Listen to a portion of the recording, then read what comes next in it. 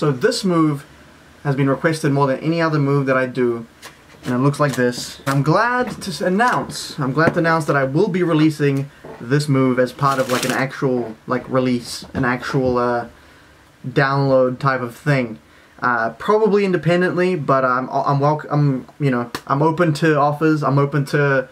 I did try. I remember when I was really young, I tried to release this with Dan and Dave, and they didn't even get back to me. So now I might do it independent. We'll see how it goes. Anyway, what's good, peeps? It's your boy Eduard Todor, and today we're gonna be reacting to Kostya Kimlat. I already know what it is based on the title.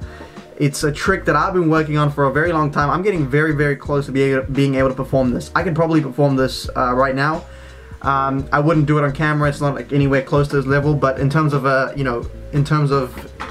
just to people, at gigs and stuff like that, I actually think I could probably incorporate it into my routine. So I'll probably start doing that very soon.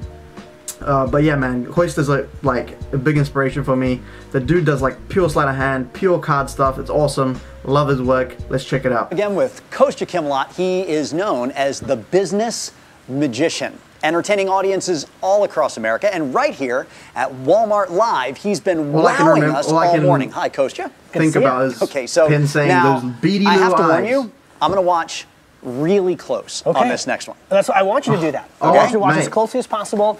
I am obsessed with playing cards. Okay? I love the way they feel, the way they sound, the way they taste. Okay, we won't go there.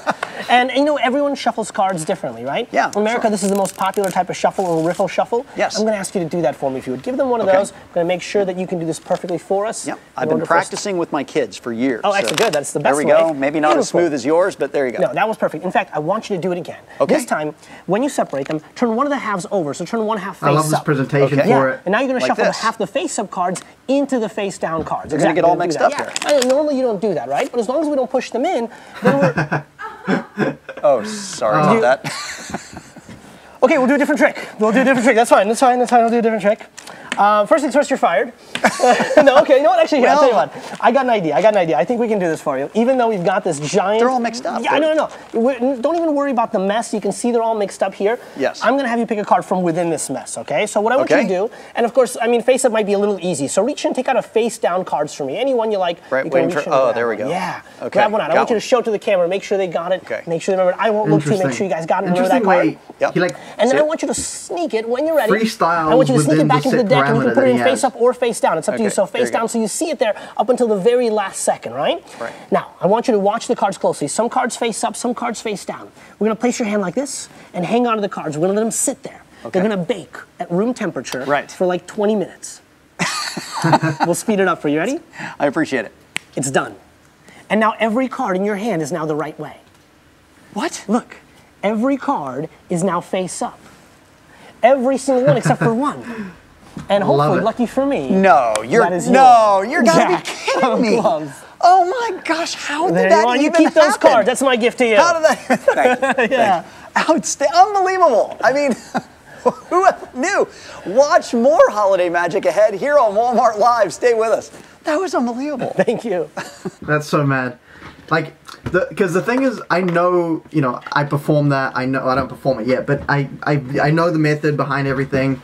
I understand how it works, and I can see him like cruising the lines as to, because he in his DVD he talks about the various, like the different variations he has to performing this, and I can see him cruising between the lines. Like he could have easily said take one face up, or take any face up or face down. It doesn't matter, and in fact he usually says that.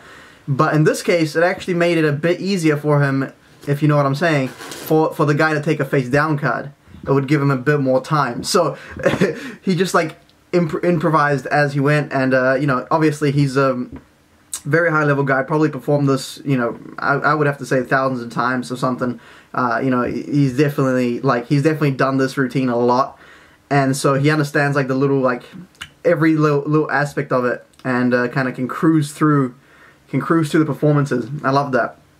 But man, this is an effect that I saw years ago when I was looking for a Triumph effect, and people were saying there's no better Triumph than Kostya Kimlat's. And I remember looking at it and I'm like, okay, I want to learn it. and I was thinking I was gonna be able to do it within a week, you know. And when I really like saw how difficult it was, I kind of got discouraged. But I kept practicing low key, you know, low key. I kept doing it, and you know, over time, I started getting, you know, more comfortable with it. I'm still nowhere near that, but you know, like if you, let me see if I can get this on camera. If you take a look at these cards here, they can pick any card they want, and any card that they want to pick is fine. So that was a little demo for you magicians. If you guys you know what I'm talking about. That's kind of where I'm at, but it will get better. And also, you know, the thing is, I do it very casually. I do it very. There's certain moves that I'll practice just whenever I'm like I have nothing else to do. I'm at home, or I'm like, you know, fidgeting. And so this is one of those moves. I call it a back burner, you know. There's moves I get better at over long periods of time just because they're on the back burner, and I just do them every now and then. But some moves, if I dedicate a lot of time to it, I can polish it up pretty quick. So I think if I did that with this move, I could get it quite good, this routine. And I think that's the plan. But I have so many things to work on. I have so many routines and ideas right now. But anyway, that's about it for this video. If you enjoyed it, do leave a like. It helps me out. You know, subscribe if you want to see more content like this. I do daily videos. Follow me on all social media platforms. I can't even speak. I had too much coffee, as usual. So Instagram, Facebook, Twitter, all the links are down below. Do go follow my Instagram if you're not followed already. I'm trying to reach 10K subs so I can get the 10K followers, so I can get a swipe up feature. Currently at 2.2K or something like that. So we're gonna grind that. We're gonna grind that out. Don't worry. No worries. But here we go. What am I saying? I'm way too hopped up on coffee. Anyway, that's about it for me. If you enjoyed this video, god damn it, I said that. Anyway, as always, mad respect, much love, stay lit, and I'll see you in the next one. Peace!